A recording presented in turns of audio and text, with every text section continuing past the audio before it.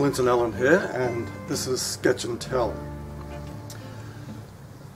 I love looking at these beautiful rainbow lorikeets, especially when I'm going for a walk early in the morning and I might see a whole mob of them up in a tree as they greet the sunrise up or in, and I stop because it's the colours that catch my eyes, but it's also their joyous, raucous behaviour, their antics as they swing around, jump around on the branches.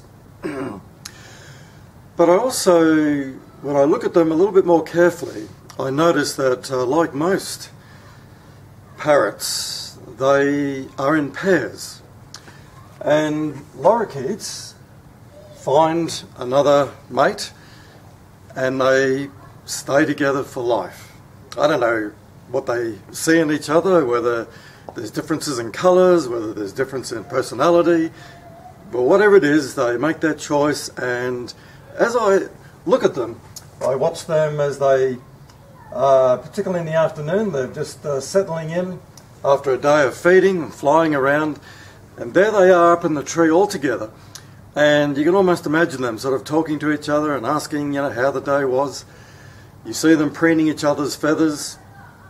You see them snuggling up to each other and even kissing each other on the beak. And as I look at that, I see in that a picture of, I guess, a search that we are all engaged in. And it's that search for love. It's that search for someone outside of ourselves whom we find special. Someone who we hope would find us special. Someone whom we can share our lives with. Someone that we can just share the normal stuff of life with us, as well as the important things. Someone whom we can be honest with and they in turn with us. Someone who will understand us. Someone who will be there perhaps for life. We often call that person our search for our soulmate. Now my journey into, I guess, trying to find this someone else began pretty late in life. Others begin a lot earlier, but for me it began in year 6. And I can remember clearly in the class there was this girl who just stood out amongst all others. And her name was Belinda, and she had beautiful, long, flowing, curly blonde hair. And she was the one who I really hoped would notice me. But I was just an ordinary person in the classroom. There was nothing special about me. Until one day I got a note, and on the note it had written, "Dear Lynton, I would like to sit with you in the music room. Cross, cross, Belinda."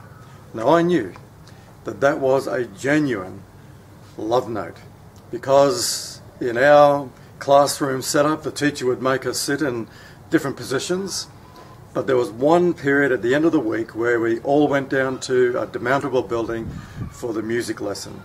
And there the teacher was a little bit more relaxed, and whoever we were standing next to, we could go into the room and sit next to them for the duration of that music period. And sure enough, that Friday afternoon, Belinda was the one who was standing next to me, and as we went into the room, she was the one I was sitting next to, and I was in heaven. I'd found that someone special who was seeing the same in me.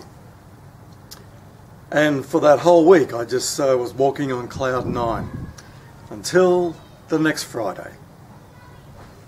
And as we lined up, where was Belinda? She was standing next to Derek. And to this day I still don't know what happened. Did she just lose interest in me within a week? Was there some other scheme going on where she was trying to make Derek jealous and get Derek to ask her to be with him? I don't know. But I do know that it kind of hurt. And I realised then that this journey that I was embarking on to find someone else special was not going to be easy to navigate. There was going to be some highs and lows. There was going to be moments where it was risky, and there's going to be plenty of other times when I was going to be open up and I was going to be let down or hurt. As I've got older, I've actually come to realise that our search for our soulmate is also very much shaped by what we view on media and what we view at the movies. In fact, there's like almost a Hollywood template to how it's meant to play out. And I used to play it out in my mind. I used to use my imagination, which was pretty weird, but I'd see myself walking along the beach at sunset, and there'd be this other person walking the opposite way, and this girl would come close, and she would just be the person of my dreams. Our eyes would lock, and we would instantly know that we were meant for each other. And of course there'd be music in the background, and we'd live happily ever after, forever. It never played out that way. But nonetheless, I do think that we tend to place incredibly high expectations on that other person whom we are trying to, I guess, share our life with, whoever it is.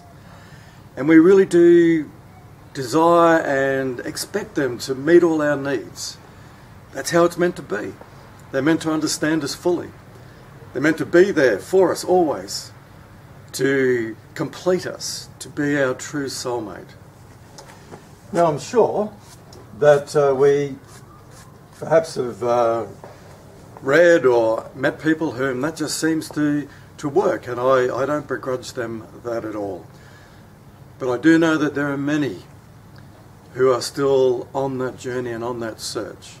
And I'd like to suggest, no matter where you are, no matter who you are, there is a source of true love. In fact, I would say that this source is the centre of this amazing cosmic world universe that we find ourselves in. And I would say that this source is God. Whatever your understanding God is, I think love is central. And it was love that birthed this world, this universe. It's love that created all the amazing things that we see in this world. It is love that holds it together. It is love that provides all of the good things that we enjoy and often take for granted. And to me, the source of that love, when we experience it in multiple ways, you trace it back to the source, and it is God, who shares freely with all of us. God is the wellspring of true, genuine love. And this love is constantly reaching out to us. This love does not give up on us. This love is patient. This love is kind. This love does not hold anything against us. This love enjoys you as you are. This love is a love that will never end and never let you down. And when you respond to that love, and when you know it deep down, and it's very personal, it actually transforms you from the inside out, and it changes you, the way that you see yourself, and you start to find a freedom in being who you really are meant to be, instead of trying to be someone else to impress others. It's a love that brings out the best in you and helps you to become all that you're meant to be in God's way. And it's a love that's overflowing, so that you can actually be a giver in any kind of relationship. Instead of trying to take from others, you can just keep giving, you can forgive, you can heal, because there's so much there that's flowing through you. May you have success in your journey, but wherever it takes you, know that the true source is God. and have a colourful day.